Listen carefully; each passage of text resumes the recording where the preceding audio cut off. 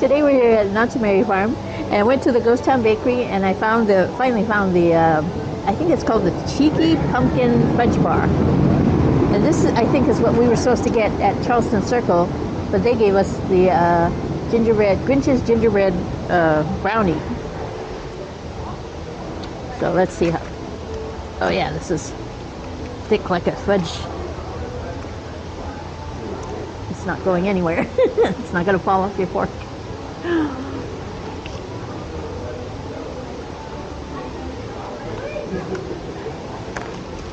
Yeah, this is basically a piece of fudge. It's pumpkin spicy, which is good. But this is very rich too.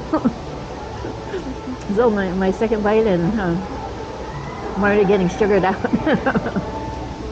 But there are nuts in here too, so if you're allergic to nuts, you know, can't have this. This was $4, and I guess when I went to the Charleston Circle Bakery, they charged me $4 for the brownie, even though it's supposed to be $5, because they thought it was the fudge bar. So I'm actually going to give this an A, because it's a good pumpkin spice type of fudge. It's very rich, like it should be.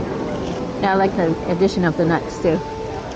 So yeah, when you get either your gingerbread brownie or your fudge bar, make sure you get the right one.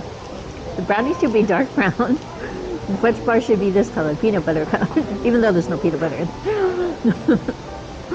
So anyways, please remember to like, comment, subscribe, and click on the notification bell, and click on all to get notified every time I upload a new video. So I'm going to take another bite, and I'll see you in the next one. Okay, today I went, today is, let me start over.